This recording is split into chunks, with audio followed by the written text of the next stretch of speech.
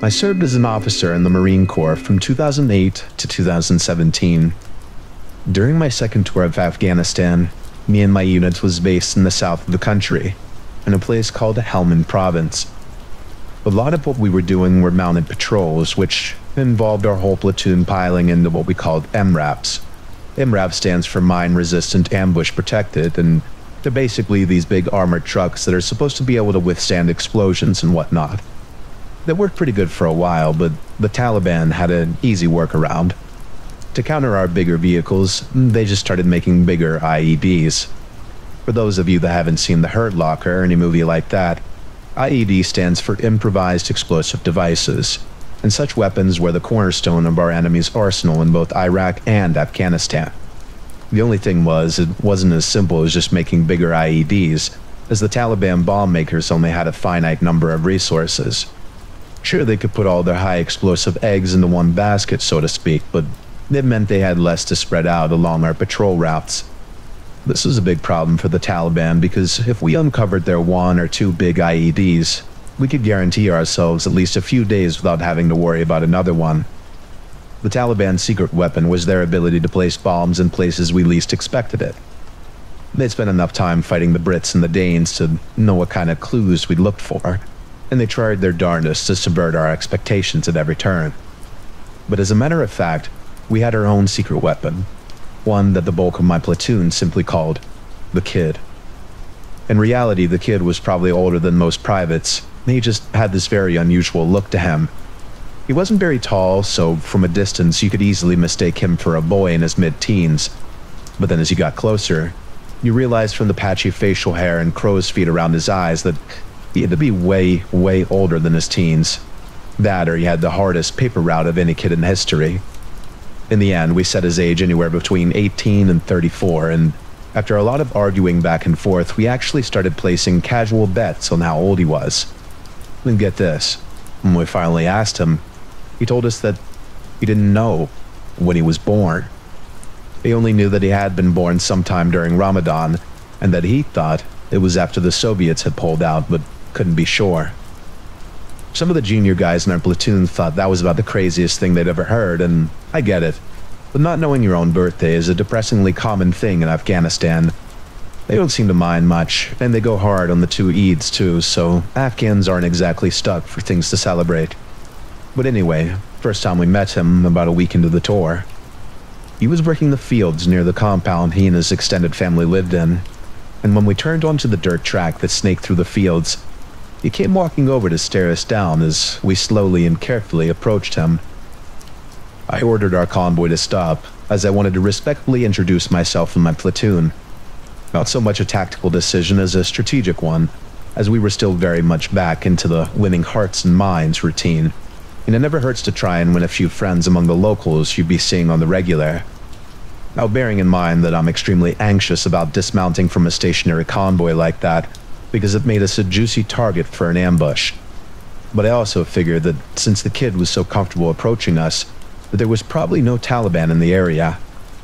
So I walk up to him and gave him my friendliest salam alaikum before our platoon's translator took over. Through him, I very briefly explained who we were, what we planned on doing, and how long we'd be planning on doing it. I also told him, again through the translator, that if he and his family needed anything from us, that he shouldn't hesitate to approach our combat outpost, but only in the daytime, with nothing we might misconstrue as a weapon. The whole time, he just stared me down, looking at me like he wouldn't pee on me if I was on fire. When I stepped forward to shake his hand, he offered me his left.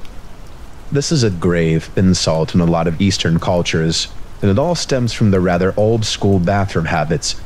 You see, with no toilet paper, you need a system. You eat with one hand, and wipe with the other. And guess which hand you wipe with based on which one the Kid offered me. That's right, the left. And by offering me it, he literally was implying that I was a piece of crap. No, I was wise to this, and I'm not the kind to take stuff like that personally. So I just laughed it off and told him I was good for a handshake, because I knew what he was insinuating. After hearing my reply through the translator, the Kid's face changed, and he seemed stuck between being impressed and scared that I'd take his insult to heart. I told him he was fine, then offered him some powdered Gatorade as a kind of olive branch. He seemed to know exactly what it was, and taking it was the closest he came to cracking a smile. After that, we mounted up and carried on with our patrol.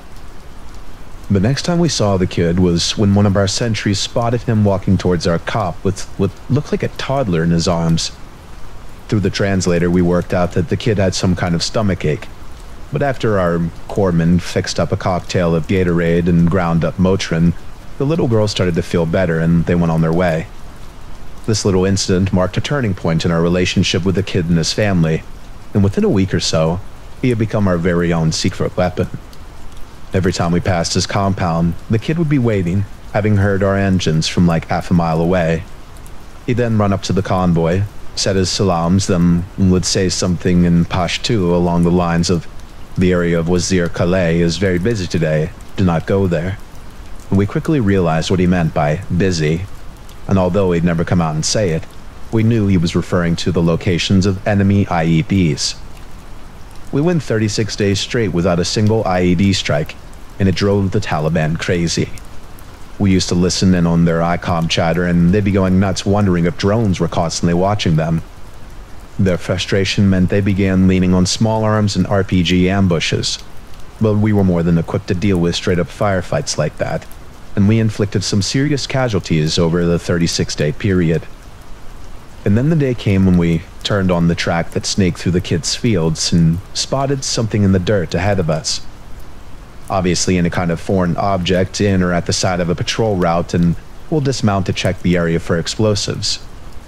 I was never in the point vehicle on any of these patrols, obviously due to the threat of IED strikes, so I asked our forwardmost MRAP to glass the object ahead of us, just to give me an idea of what it was. I still remember what the Lance Corporal's voice sounded like when he gave me the reply. I remember how cramped and hot it got in those MRAPs, how I could taste the salty sweat on my top lip from how much fluid I was losing. The whole thing is like a full-body memory. And all they said in reply was, "It's the kid." I thought I'd been clear on the fact that whatever was on the track ahead of us was an object, not a person. So I asked the forward vehicle's commander to clarify. "It's the kid," he said again. "It's his head." The Taliban had somehow caught on to the fact that the kid was the source of our intel. I guess it was only a matter of time before they figured it out, given how many eyes and ears they have among the local populace. The only thing I can't work out is how they figured it was him. Combat operations permitting, we tried to stop and talk with as many locals as we could, and we were relatively cozy with most of the surrounding village elders by the end of our tour. It could have been anyone feeding us that intel, so how in God's name did they figure out that it was the kid? It's something I've never been able to figure out, and ruminating on it just makes the guilt eat away at me even harder. And this next part is going to make me sound like a total jerk. It's not the kid's death that makes me feel guilty. I feel guilty because I know without his intel, that dozens of my soldiers would have died on that tour, and in some twisted, messed up way, that makes him acceptable collateral damage. I hate that I think like that, but I do. Call it a coping mechanism, call it the product of some latent PTSD, it just is what it is. The soldier in me says he died a good death. I just wish whatever's left of my humanity would believe it.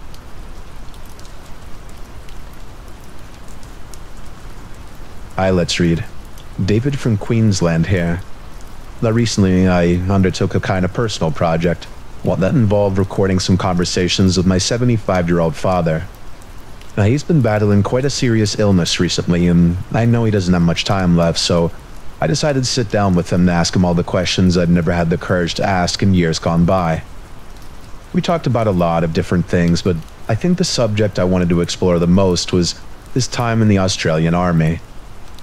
I knew that he'd served in some capacity during his life, as my parents had mentioned it in passing when I was an ankle biter, but he never talked about it in any depth. He didn't display any medals or pictures, meaning I had no clue as to where or when he'd served. So it was only when we sat down to talk that I found out, after almost 5 decades of mere ignorance, that my father was a Vietnam veteran. That's also how I found out that The scars on both sides of his knee weren't from an old rugby injury. They were war wounds. He kept it such a closely guarded secret that even Mom didn't know that he'd fought in Vietnam. They met after his discharge, and he never once mentioned the war, so she reckoned that he'd managed to stay home by working as a clerk or something like that. Neither of us knew a single thing about what he'd done over there, how long he'd spent deployed, nothing like that. So when he agreed to talk to me about it, I made sure to not press him and just waited until the actual recording session to ask my questions. It took me a while to get it done, but I used a combination of speech-to-text programs and manual editing to make a full transcript of our conversations. And this is an abridged section of our Vietnam conversation. That includes the story I think you'll be interested in. So, without me waffling on any further, here's the story of my dad's time in Vietnam. I chose a very poor time to join the army. The plan was, join the army as an engineer, serve for a few years, then use the money and skills I'd built up to open up an auto repair shop over in Rockhampton. I signed on for a 6-year minimum contract, but then 2 years in, Australia got involved in Vietnam. We'd had advisors in before that, working to train up the South Vietnamese, but no one expected it to escalate in such a way. I certainly didn't anyway. And if it did, I thought being an engineer would keep me out of harm's way, for the most part at least. But oh, how wrong I was. In late 1968, I was summoned to the office of my company commander, and when I arrived in his office, he had a sheet of paper in front of him. He gave me a look over, then asked me if I was indeed just 5 foot 5 inches tall and 70 kilos, and I told him yes, that I'd always been short and skinny, but that I'd passed all the relevant army tests as well as meeting all the minimum height and weight requirements. And that's what I thought it was about, you see. I'd gotten it into my head that they were trying to kick me out because of my smaller stature. It turns out that quite the opposite was true. The army wanted men of my size very badly indeed, and that's because of a very special kind of job that only we could perform. A job that would earn us the name Tunnel Rats. Along with about 100 other guys, I was sent back to the Army School of Military Engineering near Sydney, where we underwent a 3-month crash course in what was called tunnel clearance. To counter the threat of air power, the Vietnamese communists had taken to living underground as means of avoiding detection. It was such an effective technique that our ground forces were forced to come up with a means of flushing them out. We tried everything: grenades, dogs, tear gas. The Yanks even tried flooding them with water at one point, but the only thing we sent down those holes that was really effective were people. And to fit down there, you needed to be short and skinny, just like I was. We crawled through a few replica tunnels the instructors had built, but the meat and potatoes came down to the kind of combat we were told to expect. Most of the fighting in Vietnam was in really dense jungle, and from a lot of the stories I heard, you rarely got a look at the Viet Cong during a firefight. But in the case of us tunnel rats, we would be getting up close and personal with the enemy, so close you could touch them. In fact, more often than not, you had no choice but to lay hands on them, because the fighting down in those tunnels was quite literally hand-to-hand. You went down into the tunnels with a handgun, a flashlight, and a knife. Sometimes a rope to tug on if you needed help, but that's about it. You could use the handgun if you really needed to, but shooting in such a dark and enclosed space could really mess up your eyes and ears, so it was always a last resort kind of thing. The enemy tended to just flee if they knew we were in the tunnels, and we'd post blocking forces to try and cut off their escape. But every so often, you had to get your hands dirty. Ideally, you wanted to sneak up on a bloke, clamp your hand over his mouth, and stab the Jesus out of him before he knew what was happening. That way, you could either keep going, or go back to warn the rest of your mates without the enemy knowing you were there. But after a while, the enemy got wise to what we were doing, and they really wanted to take us out of the game. They started building booby traps into the walls of tunnels, mostly things like tripwire grenades, but some tunnels had false walls or floors where Viet could hide before plunging a bamboo spear into our bellies. There was even one instance where an American tunnel rat claimed to have found a booby trap consisting entirely of live snakes. The VC had dug out a little hole in the bottom of one tunnel, then tossed some highly venomous pit vipers. There was even a mouse or rat droppings dotting the little enclosure where the VC had clearly been feeding them rodents to keep them alive. They started doing a lot of that sort of thing after the tunnel clearance program really got going, just baiting us sometimes so they could kill our blokes. We heard that a Viet Cong got a big-time reward for killing a tunnel rat, and rightly so. It wasn't like you could train any soldier to do the job. The army only had a finite supply of smaller, skinnier blokes, and the more we lost, the more strain the job put on you. We were also faced with a massive problem when it came to taking casualties. 90% of the time, if the Viets got the better of a tunnel rat, he was a goner. But we couldn't just leave the bodies down there. We had to recover them. Same thing if a bloke was wounded, we had to send another man down there to drag them out. This was obviously very dangerous, as the Viets were experts at setting traps and ambushes, so try to rescue one guy, and you might lose 2 or 3 other tunnel rats killed or wounded in the process. And that's how I ended up buying my ticket home. In June of 1969, me and another tunnel rat we called Sharky were flown from our base at Nui Dat to a place called Kawu Chai. We'd be joining the 5th Battalion of the Royal Australian Regiment for what they were calling Operation Essa, which amounted to a month's worth of mine disposal and tunnel clearance in the area of Kawu Chai. We worked staggered shifts in teams of 2, and that day was our day, so off we went. The moment we landed, some infantry sergeant runs up to the helicopter and tells us we're needed at a tunnel system about 2 kilometers from the landing zone. They'd been mapping out the tunnel system for weeks, making a note of all the entrances they could find. They weren't easy to locate either, being these small holes with wood panel covers that were very easily concealed. Anyway, they mapped out the tunnels, put a few blocking forces in place, and all we needed to do was flush out the Viet Cong so the other platoons could pick them off. When we arrived at the entrance the sergeant wanted us to start with, Sharky told me that he wanted to be the first one in so he could at least get a feel for the place before we both went down together, if it even came to that. He goes down, rope tied around the hand he's holding his pistol with, and says that he'll be back in a few minutes. But then a few minutes goes by and there's no sign of Sharky. As you can probably imagine, the rope that he held kept extending and extending as he moved forward. That way we knew everything was A-OK. Every so often, the rope would stop for a few seconds, where Sharky was just waiting and listening or checking out his surroundings, I assume. But it'd always start up moving again in a moment or two. But then it stopped, and didn't start moving again. Then after I gave the line a few tugs and Sharky didn't tug back, I really started to worry. I tried my best to wait a few minutes before heading down. I hadn't heard any gunshots or anything that might indicate he was in trouble. But him being so still for so long, it wasn't a good sign. So after a minute or so ticked by and there was still no movement, I got down into the tunnel myself to check on Sharky. Generally speaking, there were 2 kinds of tunnels here. The larger tunnels connected all the various underground facilities the Viet Cong had down there. They had field hospitals, armories, even bloody classrooms so their leaders could indoctrinate them with all that bloody Marxism stuff. But then there were the smaller tunnels, the kind closer to the surface, where you literally had to crawl along on the belly to get anywhere. And it was this kind that I found myself in that morning. It was pitch black, and I didn't need to use my flashlight. All I had to do to find Sharky was follow the rope he was holding.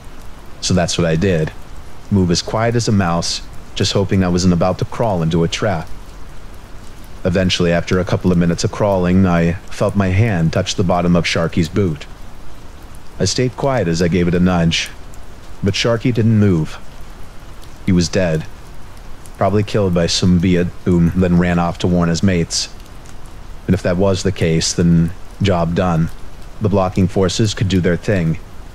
It just seemed unfair that the result came at the cost of my mate's life. To make sure that there was nothing restricting Sharky's body before I tried to pull it out, I switched on my flashlight to take a look around. The smaller tunnels were tiny, but it was just about enough room to lift your head up a little bit. That way I could use my flashlight to look ever so slightly over Sharky's body.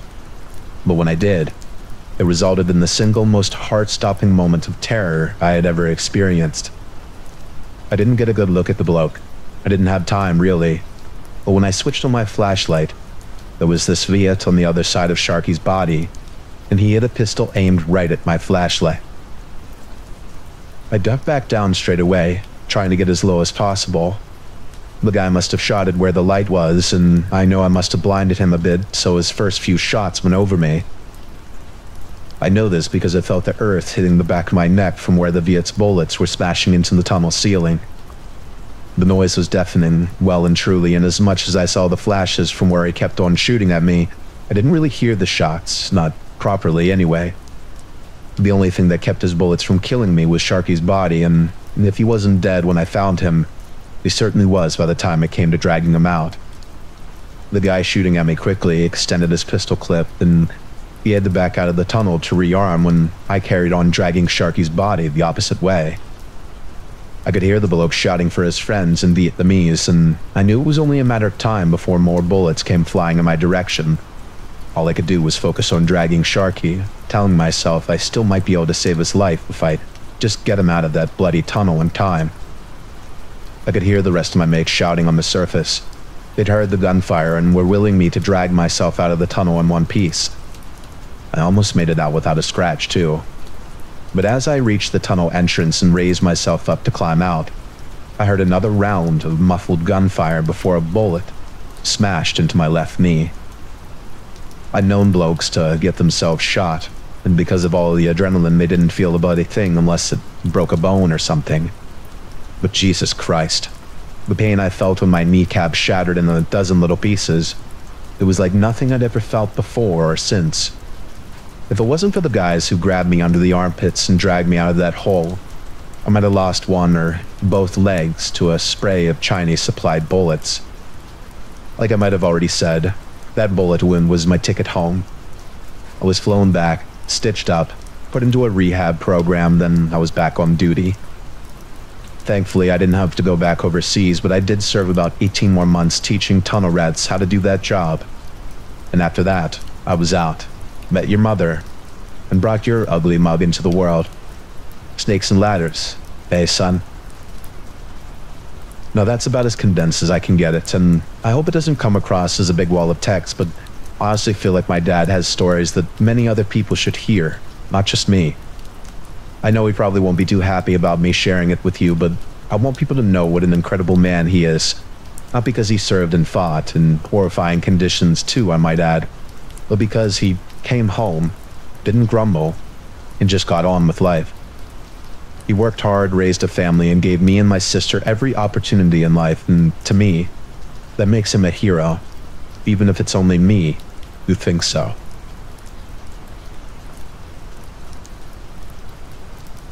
I grew up during the 1960s in a fairly large North English town. It was a nice place to grow up, and I liked it very much, but when I turned 16, my mom and dad told me I needed to start paying rent. Luckily for me, my mom had already gone and sorted me out with a job. The only problem was, it was down at the local hairdresser's. It wasn't a bad job. All I did was sweep up hair, and I could have as many biscuits and cups of tea as I wanted. But unfortunately for me, being a boy and working in a ladies' hairdresser's meant that the other kids my age began to spread rumors about me.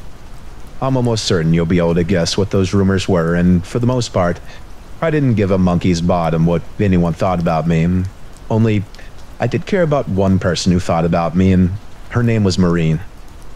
Maureen was the prettiest girl in my streets, and when I realized Maureen might think that I was batting for the other team, I just couldn't have that. So one day, as I was walking home from the hairdresser's, I bumped into Maureen, who was on her way to the corner shop. She asked if I really did work in a ladies' hairdresser's, emphasizing the word ladies for maximum humiliation. And when I answered yes, she followed up by asking if I liked working there. And this forced me to think on my feet. I told her no, I didn't like working in the hairdresser's, and I was actually on my way to join the army the very next morning. Maureen seemed awfully impressed by this, which was fantastic in the short term, but I was also faced with the long-term problem of having to actually apply to keep my word.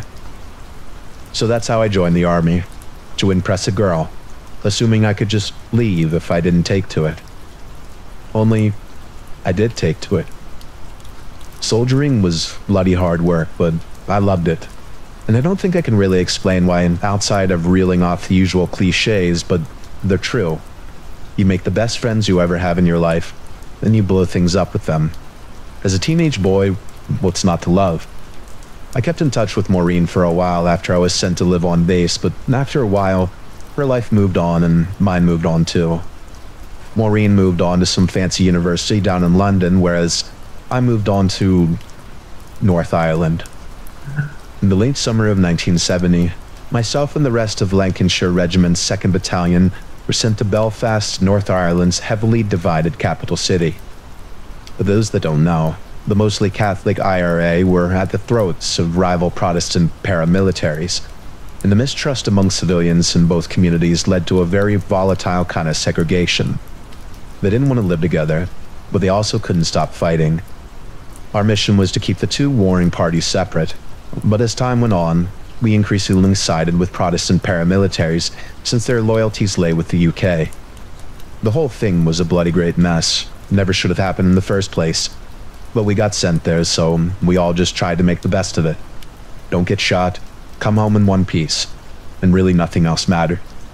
We were billeted at a place called Girlwood Barracks, which was right next to Crumlin Road Prison.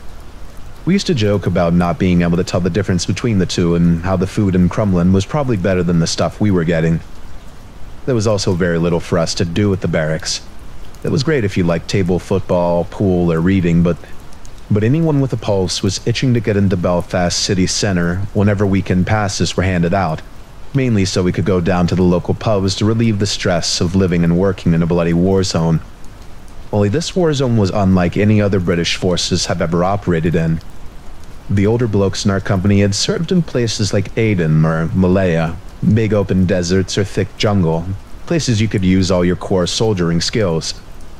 But there we were, operating in an actual city full of innocent people, and even more jarring was the fact that it was a city within our own national borders.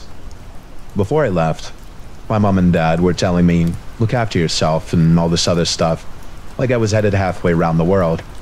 I remember telling them something like, I'll be fine, we're not even leaving the bloody country. Now looking back on it, I can't believe I was so bloody naive. Because although we were only across the Irish Sea and still technically in British territory, serving in Northern Ireland felt like we were a very long way from home.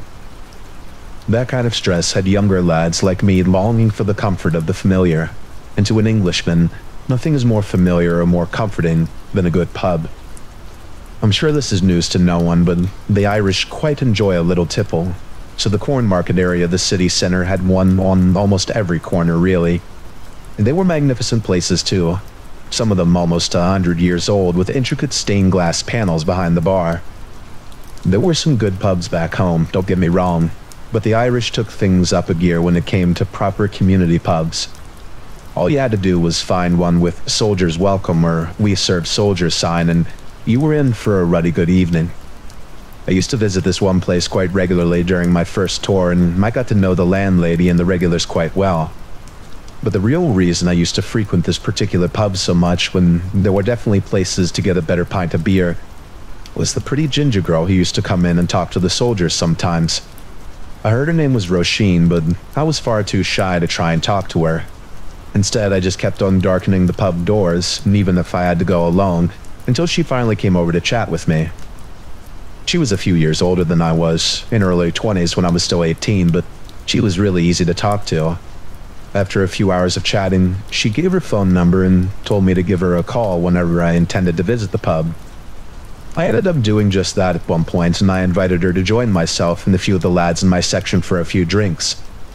And that's when she told me that, as much as she appreciated the invite, she'd rather see me alone. It was subtle, but I got the hint, and I just about skipped back to my billets after arranging to meet her another time. I had to wait a whole 2 weeks to be issued another weekend pass, but the moment I did, I telephoned Roisin. It was really nerve-wracking having her dad answer the phone, but when he realized I was the soldier she mentioned, cue the butterflies in my stomach, he grew very friendly, then handed the call over to her. We chatted for a few minutes, then I told her that I was finally free to meet alone. She sounded very excited and her enthusiasm was very infectious. But after we arranged a date and time and I hung up the phone, something just didn't sit right with me. Roisin had mentioned living alone in a flat above a shop, so why did her dad answer the phone? She later told me that he had been visiting at the time I called and had to answer the phone because Roisin was busy making their tea. It was a reasonable explanation, but it wasn't strictly necessary. I was so excited to see her for a date, as my kids would call it, that I didn't stop to consider that something might have been off.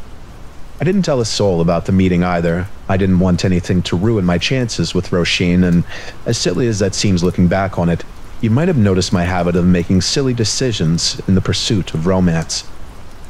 So, on the evening in question, I met up with her, and we had a lovely time, and when it came to about 9 o'clock, I offered to walk her back to her flat. It was only round the corner, so it wasn't like it was far, but when we got outside, she asked if I wanted to come inside to have another drink or two. It was like all my birthdays had come at once, and I'd never felt so high in all my young life. And I remember trying to keep cool as I said yes, but I know I betrayed how thrilled I actually was. We went upstairs, had a few drinks, then when the right moment came, I moved in for my first ever kiss. I won't repulse you with all the gory details, but we ended up taking things to her bedroom, where more and more of our clothes came off until there was very little else to strip. Then, right before I thought the fireworks were about to commence, Roisin told me that she had to pop to the loo, then disappeared from the room to do God only knows what. I waited there for a few minutes, then the door opened just a crack and I heard Roisin tell me to close my eyes. I must have had the biggest grin on my face as I did so, assuming that I was going to be opening them to the sight of her standing in front of me, maybe even wearing some kind of racy lingerie or something. But as the seconds ticked by, I didn't hear a thing. No opening of the door, no footsteps on the carpet, no cheeky Belfast brogue telling me to open my eyes. Nothing but silence. Finally, I heard the door open, but instead of the gentle padding of bare female feet, the footsteps were much, much heavier. I remember this flash of fear going through me at the sound of those footsteps, and when I opened my eyes, that fear grew tenfold. I caught a glimpse of two men, both in balaclavas and dark green jackets, before the man in front of me punched me so hard that I fell off the bed. The next thing I know, they were forcing some kind of bag over my head, and before I had a chance to get it off, one of the blokes pinned me down while the other just started stamping on my head. I assumed that they were stamping on my head anyway. Whatever they were hitting me with was bloody hard, and the next thing I remember, I wasn't being pinned down anymore, and one guy was saying to the other, "That's enough, he's out cold." Now, I wasn't out cold, but I definitely wasn't in a position to defend myself, and my one overriding thought was, this is it. I'm gonna die. They were obviously IRA men, or at least someone who had ill intentions for me, and they'd caught me half naked and very drunk with no means of defending myself. But then when the one bloke said, "Enough," I realized that they weren't going to kill me. Not right away, anyway.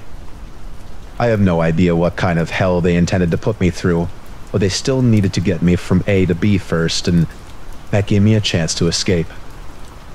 At first, I stayed lying on the carpet on the side of the bed because I was physically and mentally in shock. But as the IRA men started talking back and forth with each other, I listened in and played dead, so to speak. Instead of keeping me prisoner in the flat, the men planned to move me to some other location. One was going to get the car ready, with the other telling him to bring it right up to the door of the house, while the other intended to tie my wrists and ankles before dragging me downstairs. That was their second big mistake. If they both focused on keeping control of me and tying me up, I might not have made it home. But working on the assumption that I was out for the count, they split up and gave me my opening. I waited until I heard the one bloke head downstairs and stayed still until the other bloke leaned down to start grabbing for my wrist to bind them. I stayed nice and floppy until just the right moment. Then I whipped the bag off and started to fight back. No, it might seem like a bit of a cliche, but my training really did just kick in and take over. All that hand-to-hand training we'd done back home paid off big time, and I managed to get enough leverage to inflict some pretty nasty damage on the man's face by gouging his cheek and eye, just like our sergeant major had taught us to do back in training. The rest is a bit of a blur. but I do remember opening the bedroom window and shimmying out onto the lower roof just as the second IRA man came back upstairs to check on the first. I somehow managed to get down to ground level without breaking or spraining anything. Then when I realized I could still run, that's all I did, until I reached a main road. Then it was only a matter of time until I reached a British checkpoint. Some military policemen, or red caps as we called them, the nicest name at that, drove me back to the barracks, assuming that I just had one heck of a wild night. When we arrived, I was then told to clean myself up, get some sleep, and to expect a disciplinary hearing in the morning. I was so glad to be back on safe ground that I just nodded, went to the shower block, then drifted off to sleep after the adrenaline crash. The next morning, I was told to report to my company's sergeant major's office where the man himself was waiting for me, along with the MP who'd driven me back to the base. Again, I think they just expected me to shrug my shoulders and make some excuse as to why I ended up drunk and half naked in the corn market. But as I told them what actually happened, both of them had to pick their jaws up off the floor when I'd finished. I had some nasty bruising on my face to back up my story, and I gave up so many intricate little details that they knew I couldn't have been making it up. The MP still double-checked everything, just in case I made up some elaborate lie, but one phone call to the pub me and Roisin had been at, and at least one major chunk of my story was confirmed.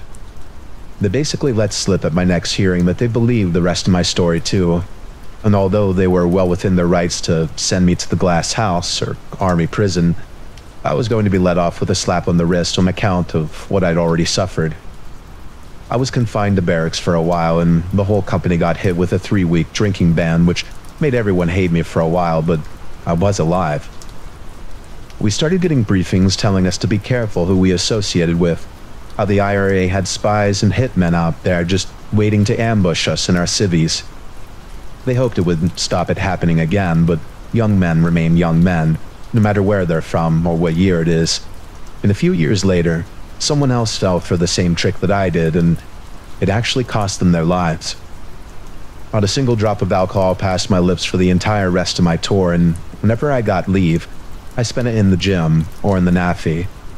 After we got back, I spent another few more years in the services, but I got out before they could send me back to North Ireland again. After that, I didn't tell anyone that story for 15 years, not until I met my wife, and even then I waited until we were married. Mine isn't the kind of war story you tell in pubs so you can drink for free. Mine was something I was ashamed of. I was young and stupid, and had been easily tricked. But when all was said and done, and the thing that really hurt the most was that a pretty girl had made me feel handsome and interesting and funny.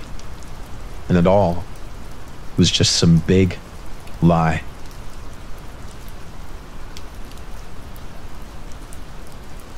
I was nearing the end of my first tour of Iraq, November 2006 to August 2007. It was July in an unfamiliar part of Diyala province, northwest of Muqtadiya. We were RVing with Iraqi police, with the majority of our platoon sitting idle in the surrounding area on our M1151s. In the distance, we heard a few shots of small arms fire, which our second lieutenant wanted to investigate. I was the driver to the second squad leader, and Spartan 2 generally took the lead with us. Our platoon, which was undermanned, 2 squads instead of 3 or 4, rolled out with 2 additional Iraqi army trucks and 2 Iraqi police trucks towards the suspicious gunfire. Outside the main village, there was an outcropping of buildings, as if it was a mini village with one dirt and gravel road about a half-mile long, with a drainage ditch on the left and canal on the right. This is where leadership failed on a few counts. First, air drone recon was called and responding, yet we did not wait for recon to proceed. Second, dirt gravel roads are avoided as much as possible because of the ease at which IEDs can be emplaced and hidden. Third, a secondary road was located but had clearly been intentionally blocked, making the main road in suspicious and even more dangerous. Lastly, upon proceeding down the road, the Iraqi police escort claimed that we were going into an Al-Qaeda stronghold and promptly abandoned the convoy, which was ultimately ignored by the 2 LT. An Iraq Army Humvee took point, next my truck, then another Iraqi truck, with the remaining 7 US trucks proceeding down this road. Roughly halfway down, the lead truck stopped for some reason. Without radio contact, we had no idea why until I moved to the side a bit and saw a ditch across the road, bearing safe passage forward. My squad leader got out to get some word with the Iraqis ahead and immediately jumped back in a seat. At the same moment, we came under small arms fire. He jumped back in yelling about being shot at. Outside my driver's window, I saw 3 men pop up from tall grass about 50 meters directly beside my truck, firing AKs. My gunner called out a bongo truck to the front near the village with a mounted dushka, which is like a huge Russian version of a 50 cal. This was a typical L ambush, and I was front and center. No way forward, left, right, nor hasty retreat, taking small arms and now heavy machine gun fire. My gunner engaged the bongo truck, and I could see the M240 turret kick up dust around the 3 engaged on my left. I just sat there, unable to defend myself. Then came a bang, a flash of fire and smoke. I thought it was an IED.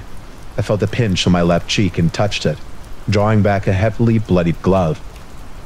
I slapped it back on and applied pressure, training kicking in immediately. I called out to the squad leader, "I'm bleeding," while I wondered if I was dying since I felt no pain. And unbeknownst to me at the time, the fire suppression system had activated, which the heavy gas made our voices super low, like the opposite of helium. It was like a movie portrayal of slow motion, and my senses were all messed up. I had enough of sitting there in the kill zone and started to reverse. The Iraqi truck behind me didn't get the hint until I rammed him about 2 or 3 times. Finally, we began to back slowly away, which isn't easy on a narrow road, with one hand on the wheel with only a single side mirror, no backup mirror, and the passenger side mirror was blocked from view. At some point, the medic had run up to my truck from about 3 back to jump in mine under fire. We managed to move the convoy far back enough that my squad leader could drive and the medic could tend to me. We eventually moved off the road and headed back to base, while I sent up my own 9-line media on the Blue Force tracker. After being seen by medics and being flown by Black Hawk to Ballad Medical, I learned that I wasn't hit by an IED. The Dushka had penetrated the armor of my truck above the windshield, ricocheting at the roll bar beside my head, finally breaking apart and spraying shrapnel across my face. A few inches and I could have had a stump where my head was. The PTSD is an SOB still to this day, and the VA says I'll most likely never be free of it.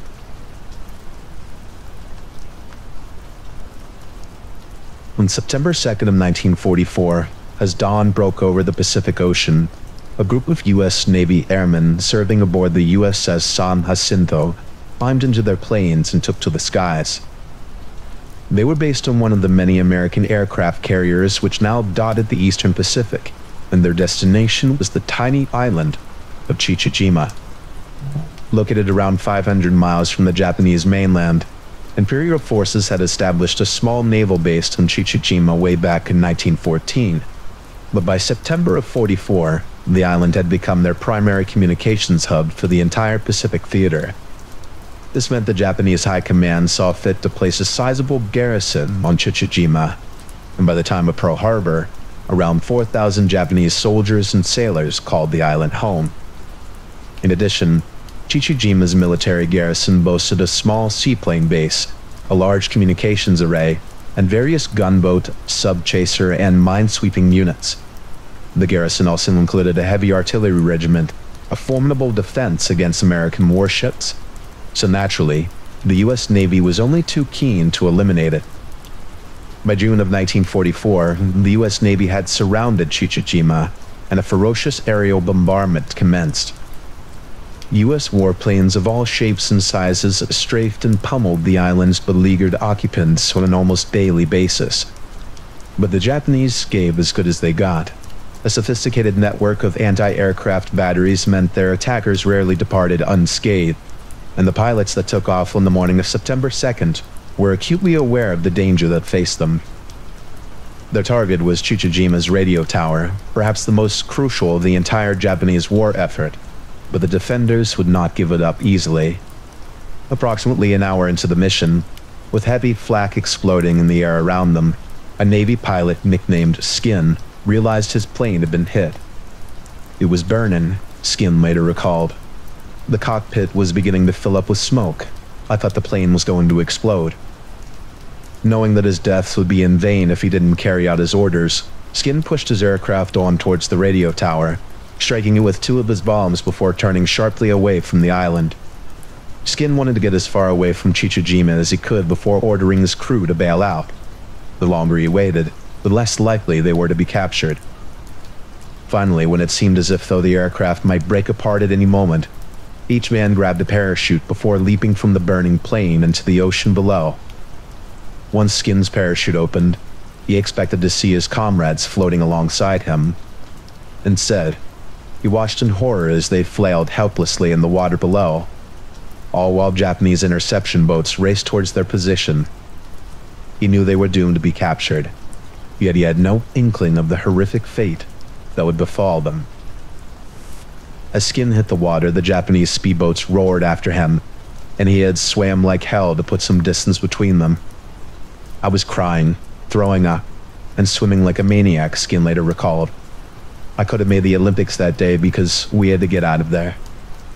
Skin realized it was only a matter of time before the Japanese boats reached his position, yet to his relief, a small flight of American fighter planes appeared and swarmed his potential captors, driving them off with a torrent of machine gun fire. The next moment, Skin was suddenly faced with the sight of a surfacing submarine. I saw this thing coming out of the water and I said to myself, "Geez, I hope it's one of ours," Skin later recalled. But his lucky streak had continued. The submarine was the USS Finback, and after he was pulled from the ocean, the exhausted pilot uttered just 4 words: "Happy to be aboard."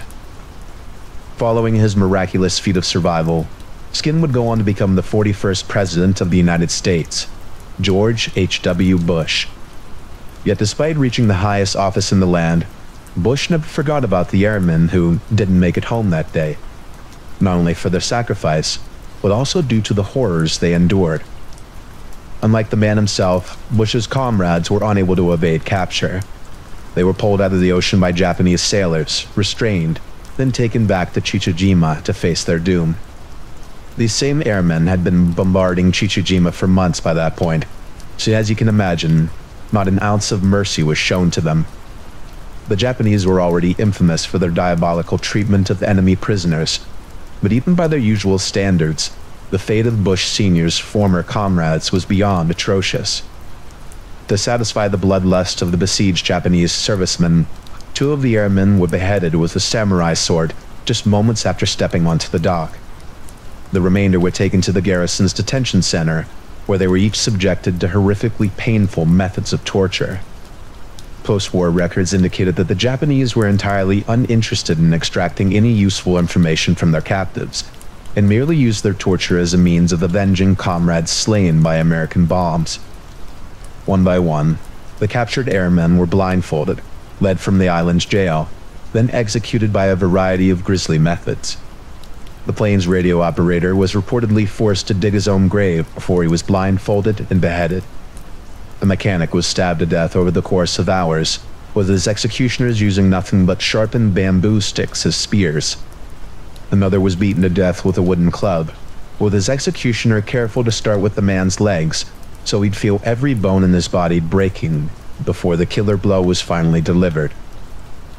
What occurred that day is almost too terrifying to conceive, but the truth was, the horror had only just begun.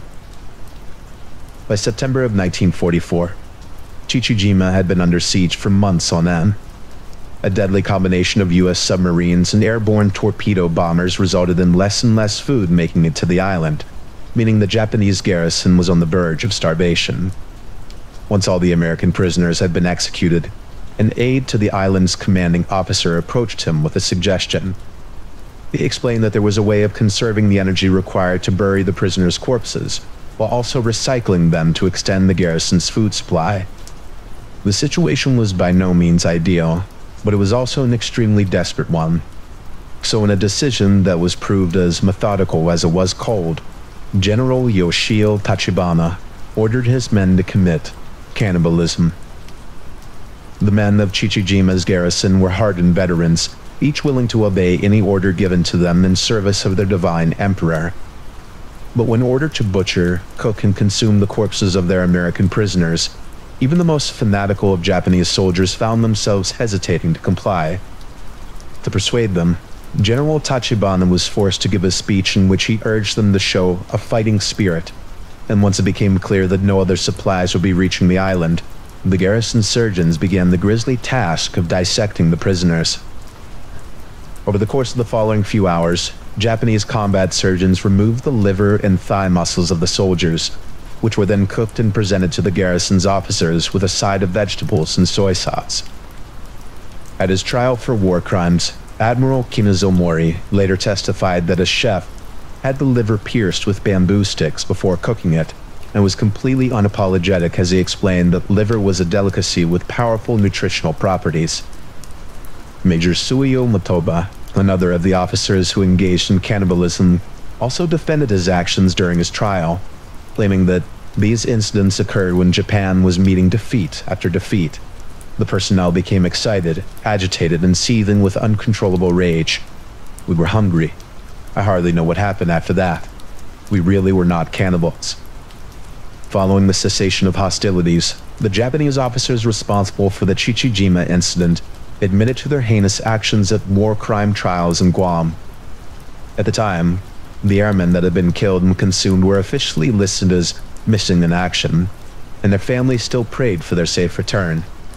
So when it was confirmed that the missing had fallen victim to cannibalism, U.S. High Command was faced with a difficult choice: tell the families the truth and further traumatize them after a long and heart-wrenching absence, or conceal it and deny them closure. In the end, the relevant authorities opted to label the accounts of the men's final hours as top secret. The full story of what became known as the Chichijima incident remained a closely guarded secret until 2003, when author James Bradley published his book Flyboys: A True Story of Courage.